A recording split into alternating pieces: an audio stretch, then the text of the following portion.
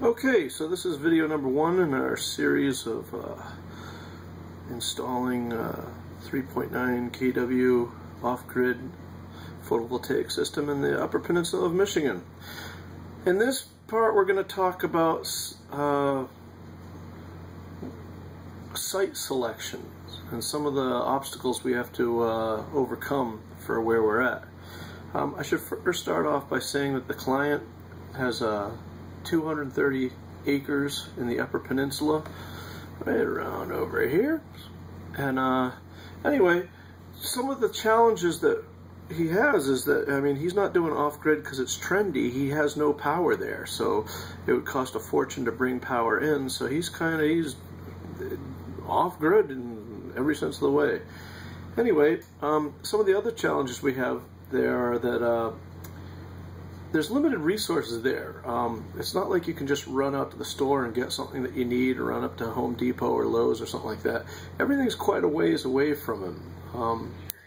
It also means that it's tough to do things like, you know, hire a welder and that sort of stuff. So we'll get into that more later. But anyway, another problem with being up there is that it being the latitude that he's at and being around the Great Lakes, he has a lot less light than most people have in the rest of the U.S. And that's something that, I mean, there's nothing we can really do about that. That's the way it is, and we have to kind of design the system around that.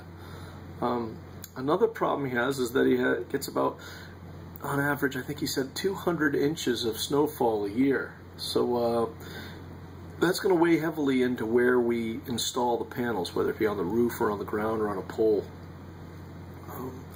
These are all things that we have to consider when we do this. You know, I just want to take a second to also explain something. He came to me because he had a quote from another installer of these systems, and right now solar is a very hot thing right now. Everybody's jumping on the bandwagon. Our federal rebates are going to end in December 31st, 2016, so everybody's trying to do it, and it's a good time to get into solar. Well, whenever you have something like that, you know, when there's blood in the water, the sharks do come. I think that the quote that somebody gave him was just kind of I'd just say basically a cookie cutter approach, where they just said, here's a system, throw it in, it'll work.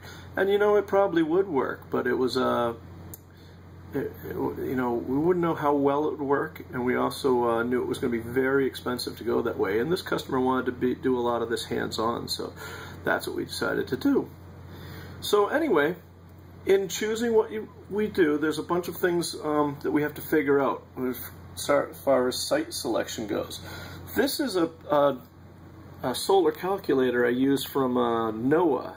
One thing that's kind of fun is you can go here, and if you zoom in on anywhere, I don't know, this is somewhere in Michigan, so if this is your house, I apologize for doing this, but it's a satellite image here. Anyway, I just wanted to show you, here you can see this is probably a garage, this is probably a barn or something like that, and this is probably the structure of the house right there. Well, if someone were to put, and obviously down here is south, and up here is north, and east, and west, and that sort of stuff.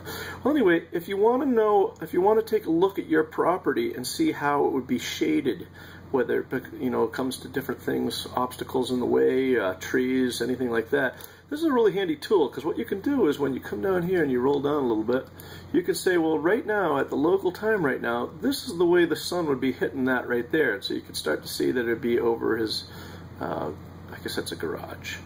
You can also put in the sunset and the sunrise, and this is all set up for this, the 8th day of September right now, but you can change that any time you want. So for an example, if you say, well, okay, it looks like the sun comes up over here, starts to hit the panels, we're all good, and then right about this time we start losing it because of this shading issue right here. This is not the customer's property. Like I say, I just found something here and just went in on it. But anyway, so you might say that from this hour right here to all the way here when the sun sets, you won't get much sun because you'll have this structure here in the way. I think I can zoom in a little bit more too. Yeah, that's probably a better one there. Anyway, if you say, well, okay, that's great. Well, what about, let's say, we're down here in September. What happens if we go to, say, March? Well, in March, the days are shorter, but look at that. when the sun comes up, it'll be hitting the panel more, and we still do that. And then we can say, well, what about in June? Well, in June is our longest time, and you can see that the sun is going to come up here, which really wouldn't matter, because if we, with our panels facing like that, until the sun gets around on those panels, is not going to help us anyway. But this is just a fun little tool to look for little things in your yard to see if you have shading issues. So that's one of the tools that we use. Another one that I find very helpful is everybody asks, they say, well, what angle do you set the panels at? And the generic answer for this is that you set them at your latitude, and that's kind of been what people have done for a long time, and it's worked very well.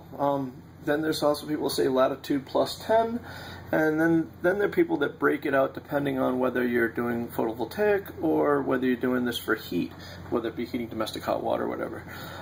The reason why these are different is that you do different things. Most of the photovoltaic systems being installed today are grid tie. So if they're doing net metering for a year, it really doesn't matter whether you get a lot of sun in the summer and a little bit in the winter, because you're looking for a whole year's worth of production. So if you get more sun in the summer, sometimes it's better to angle them up for the summer than it would be to have them fixed so that you would have it all year long. Well, in my client's situation, he's not doing net metering and he's not grid tied. So when he needs the most amount of power, when it's the darkest and the coldest, he actually gets the least amount of sun. So if you look at this graph, this right here, which showed, this is, output, and this would be for a tracker. If you had $1 million tracker that followed, an XY tracker that followed everything, and you would see that as you came through here, this is November and December, as you came down through here, it would start to lose, but then it would start picking up again, and you do all that. So that's wonderful. Well, anyway, if you come over here, this would be a fixed one, and this would be like ideal for if you had a fixed mount, whether it be on your roof or on the ground or whatever, and you were doing grid tie, because this little light blue line right here, you would get less in the winter, but overall you would net the most out of your system without moving it. Then these red lines right here say that if you move the panels twice a year, you would increase a little bit, but it's a very little bit for a lot of engineering and a lot of work to do, so I don't really recommend that.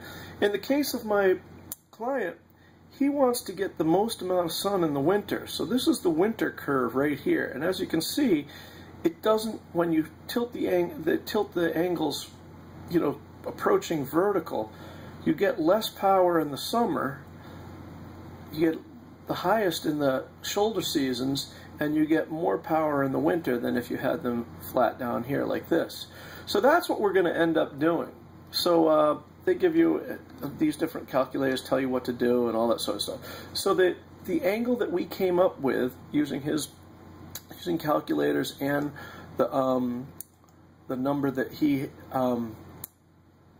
his latitude, we've come up with that 58.5 degrees, which is an extremely steep angle, is best for him. We also, when we were talking about snow, the snow load, I mean, 200 inches of snow is something that I'm not familiar with. I live in Rhode Island and we don't get that kind of snow. But anyway, I know that it's not going to be 200 inches all at once, and that hopefully some of it will melt off and that sort of stuff. But if we put these on a roof, because they're black panels, if they start to heat up, if they ever get any sun on them, the snow will start to melt off of them, and that's good. But the problem with this system, unlike a microinverter system, is that if you have, in his case, 15 panels and the bottom row has snow on it, the entire array will default to the lowest common denominator.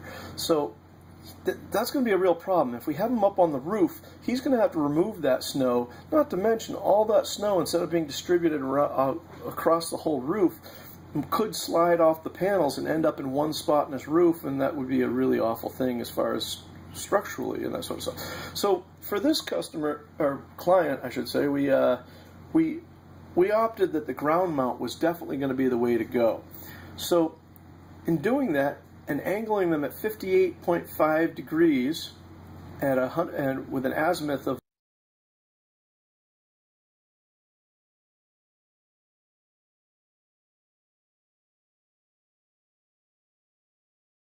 angling them there, you put in your numbers here. In his particular one, the array puts out 3.9 kilowatts. That's how much power is there. But then you have to put in what they call the derating factor. And this has to do with, there's two different ways they rate solar panels. The STC, which is the standard test control, and then there's another one that's more like real-world scenarios. And for example, the panels we're using, I think the STC rating on them are 260 watts apiece, but I think the real rating on them is more closer to 200 watts apiece. So you put this in, and this also, you have to factor in when you lose energy going from DC through the inefficiency of the charge controller and then storing them in the battery, and then you always have a mechanical loss when you bring it back up and then put it through your inverter and all that sort of stuff. But anyway, just bear with me. So we do this. Now forget about this row right here, because that's applying if you had a grid tie system. This isn't where he lives, but it's the closest station to where I could get data for him.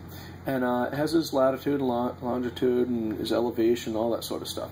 Well, anyway, it puts all this stuff in, and it gives you what you should say. And I should also back up and tell you that this isn't anybody's trying to sell us anything. This is the U.S. Department of Energy's website that they put this stuff out, and this is over data they've gathered in the last 30 years. And basically it says in January, this is the amount of, you should get about 295 kilowatt hours per day, per month out of the panel. Like I say, we don't care about the dollars because that's if we were selling back to the utility, which we're not doing. In this particular instance, when we start talking about loads, the reason why this is important is that the customer, he's shooting to go from to only use 7 to 8 kilowatt hours per day of electricity. So once you add the inefficiency of the batteries in there and the inverter and all that sort of stuff, he's going to have to produce about 300 kilowatts a month before, if he can do that consistently, he won't have to run a generator backup. Well, here we are in September, and you can see he's just going to barely make it through if we had the system installed today, which we don't. The sad part about this install is that as soon as we get this up, it's going to roll into October. And as you can see, he's already going to be deficient by about 12 kilowatts. Now what happens is, we'll have a system where when the batteries get down to a certain level, the generator will start up and charge it up. So that won't be that bad. It looks like November is going to be the worst month for him. And you might say, well, why is that? And there's a couple reasons why. The best way to say that is that what's really cool about this site is it doesn't work just on your latitude. It takes into consideration precipitation and cloud cover for your geographic area. So even though December 22nd or December 21st is the shortest day of the year, he's actually, on average in that area, they're going to capture more usable sunlight in December down here than they would in November. So November is the worst month right here, and he's going to be shy for about, 89 kilowatts. And I'll show you the math on that later, but what that works out to be is it looks like he's going to probably have to run his generator an average of about an hour a day. But that's the bad news. Then up here it'll be less than that, and then when he gets to January, he hopefully won't be having to run it hardly at all, if at all, and then from there on in, all these months he should have a surplus of electricity.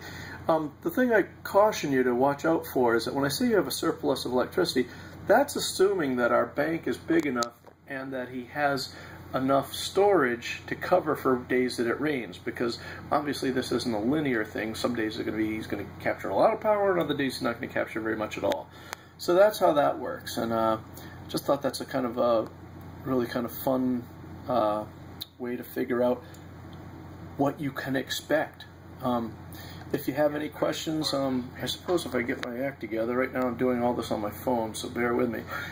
I'll try to put the links to all these different calculators down in the comments below.